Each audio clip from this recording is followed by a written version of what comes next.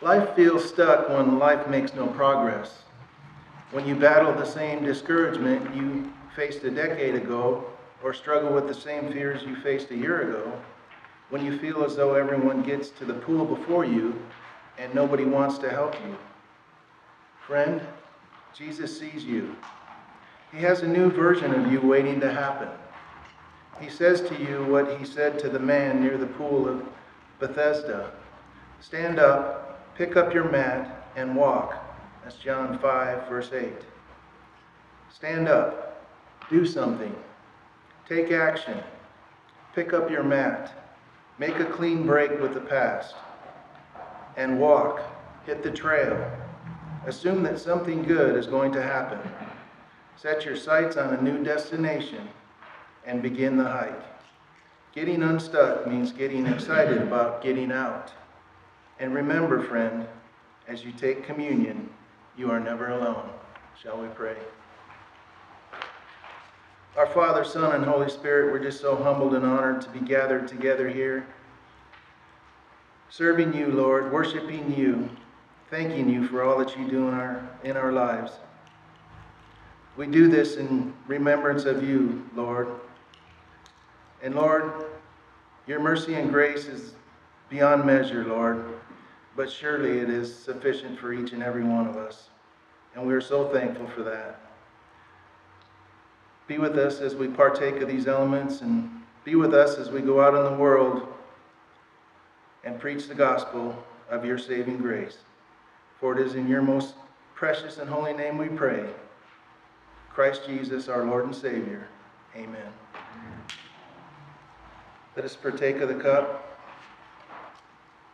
First, the bread representing Jesus' body.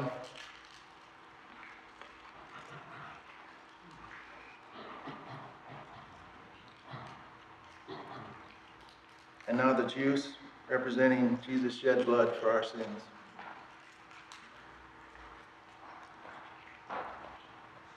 Amen.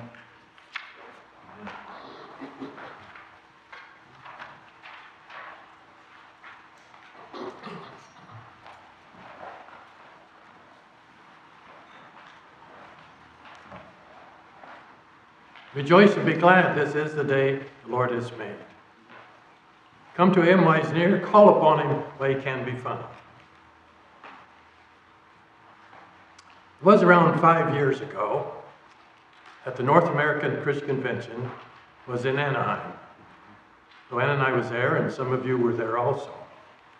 The highlight for me was Tim Tebow, one of the speakers at the convention.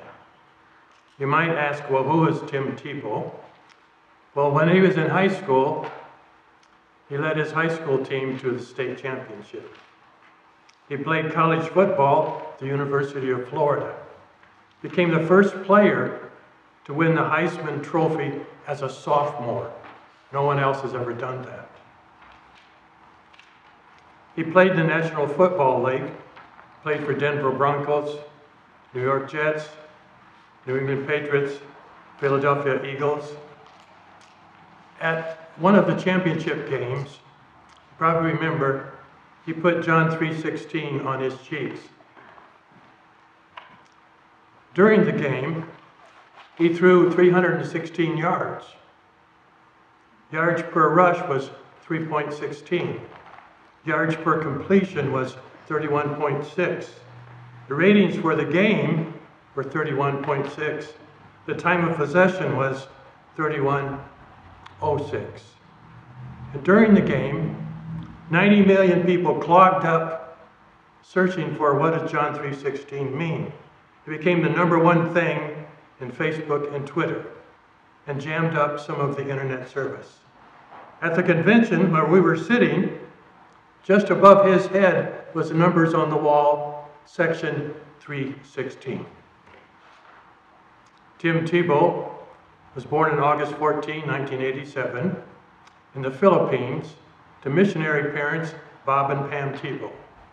His mother had a lot of problems when she was pregnant, and the doctors in the Philippines are not as sophisticated as licensed doctors in the United States. So the doctors told her they couldn't help her, she just needed to abort the child and she'd be okay. She refused. She gave birth to her son, Tim Dable. And what a blessing he's been to so many people.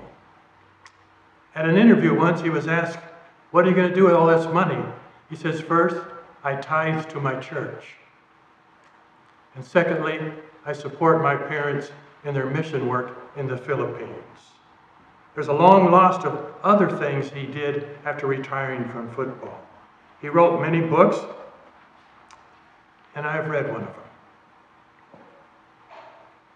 Another story about a very familiar athlete. God had a plan for that child, Steve Curry's mom confesses. She almost aborted him, but changed her mind at Planned Parenthood in just the last minute. Stephen Curry plays for the Golden State Warriors in Sacramento. Stephen Curry is considered by many people to be the best shooter in basketball history. He shoots more three-point shots in a game than any other player. And now he's mastered the four-point play. And they'll probably become national champions because of it. Sitting down with an interview with Pastor Luke Norsworthy, Steph's mother, Sonia, explained how she almost never came to fruition because she was having so many troubles. In her book entitled Fierce Love, Sonia says she was considering abortion while pregnant with Stephen, but changed her mind while she was at Planned Parenthood. Thank God she changed her mind. Well, there are other stories, believe it or not, with mothers who were thinking of abortion and they changed their mind and their child had become rich and famous.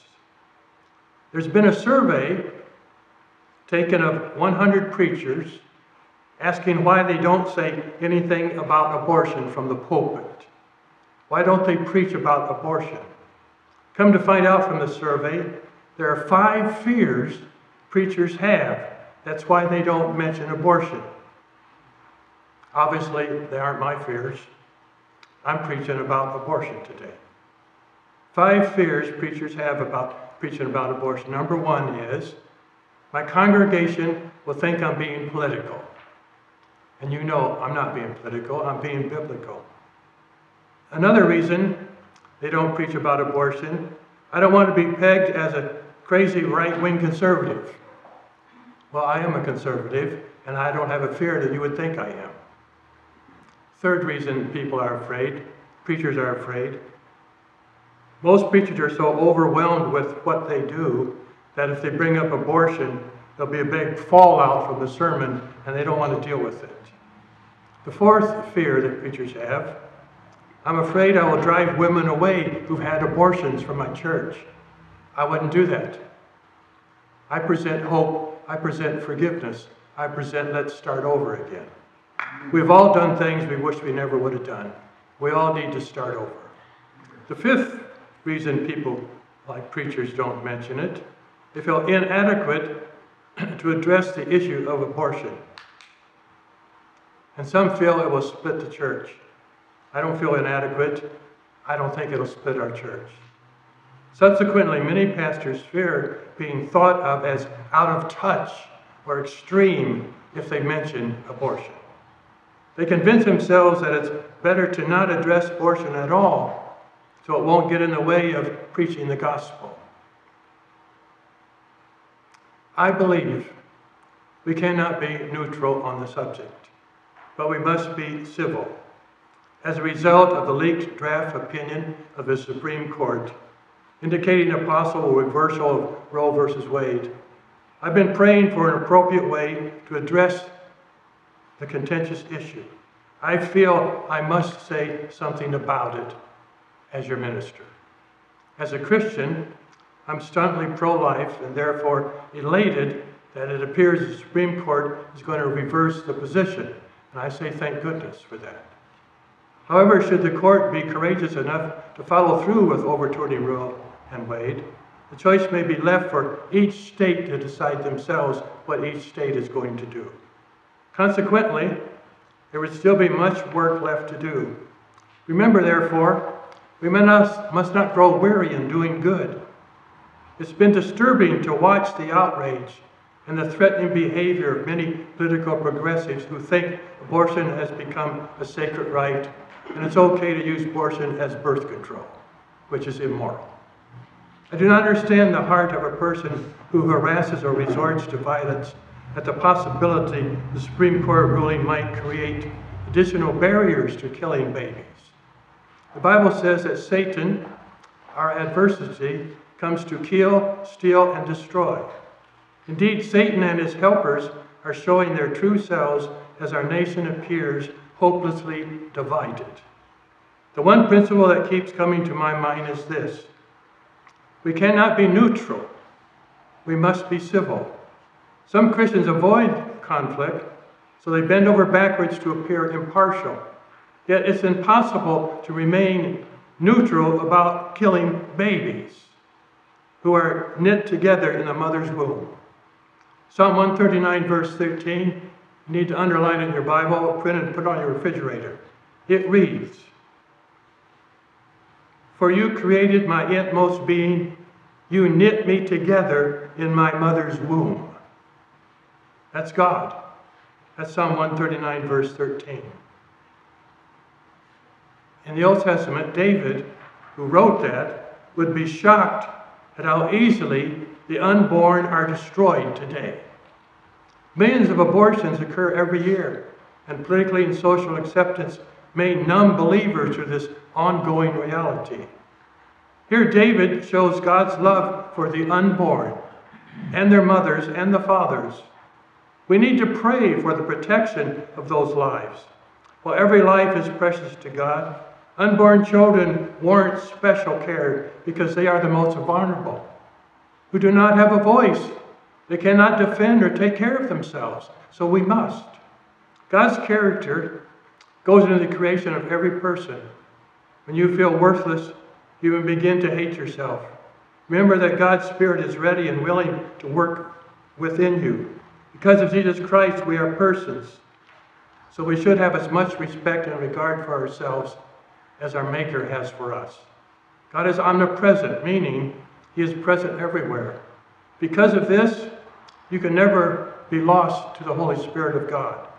This is good news to those who know and love God, because no matter what you do or where you go, we can never be far from God's guidance and comforting presence. Yes, even in our mother's wombs. You cannot be lukewarm on the issue. Otherwise, you're like the Civil War soldier who wore a blue coat and gray trousers, and he was shot at from both sides.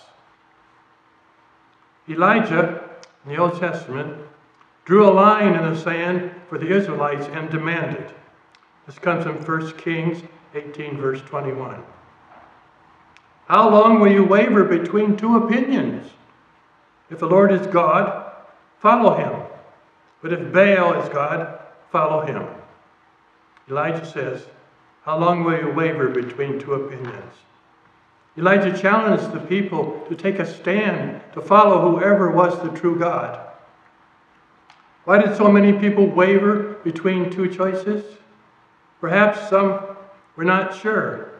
Many, however, know that the Lord was God, but were enjoying the sinful pleasures and other benefits that came with following Ahab in his idolatrous worship. Taking a stand for the Lord is not just important, it will ultimately save your life. If we merely drift along with whatever is pleasant, whatever is easy, we will someday discover that we've been worshiping a false god ourselves. And the consequence of that choice will last for eternity. On the other hand, we must remain civil. Jesus told us to love your enemies, pray for those who persecute you, that you may be children of your Father in heaven. That comes from Matthew 5, verses 44 and 45. It's not easy to support a pro-life position and refrain from getting into heated debates with those who disagree. Yet God's people are specifically instructed, do not be overcome by evil, but overcome evil with good. That's Romans 12, verse 21. I'll read it again. Do not be overcome by evil, but overcome evil with good. Killing babies is evil. Solomon wrote, Proverbs 15, verse 1, a gentle answer turns away wrath, but a harsh word stirs up the anger. Have you ever tried to argue and whisper?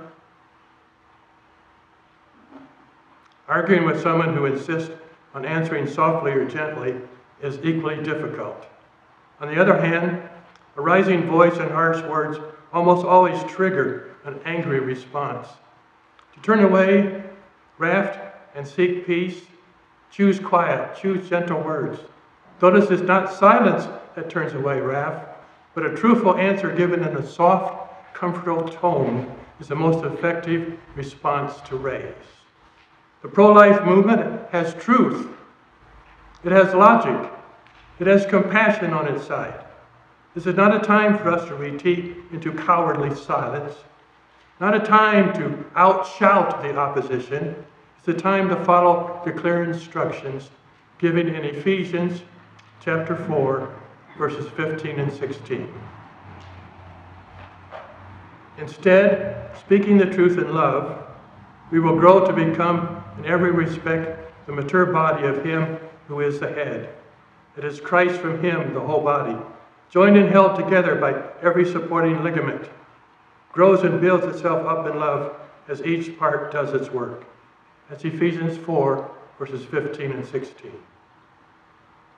Let's passionately communicate the good news that for liars, thieves, blasphemers, pornographers, idol worshippers, adulterers, abortionists, and for women who have had abortions, there is complete and total forgiveness in Jesus Christ. There is hope there. There is forgiveness. The same grace on which we depend knows no limitations. The woman who has undergone abortion and has turned to faith in Jesus needs never be concerned that God is against her or God is locking her in her past mistakes. She's the daughter of the Most High King. She is beloved. The same with the abortion doctor who turns away from that horrible practice to follow Jesus Christ. Christ made the church so that we can help each other grow and mature into our faith.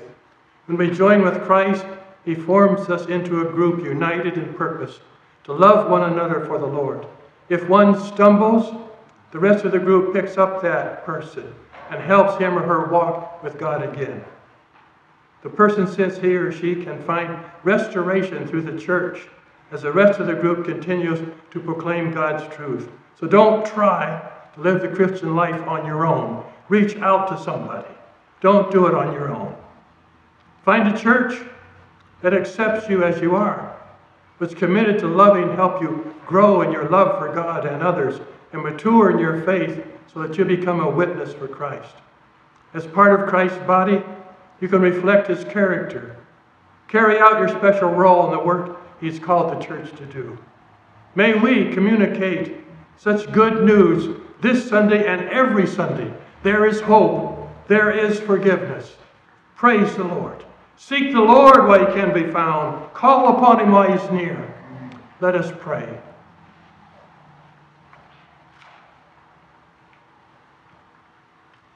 Lord God, we thank You today for the gift of life and for the lives of all my brothers and sisters.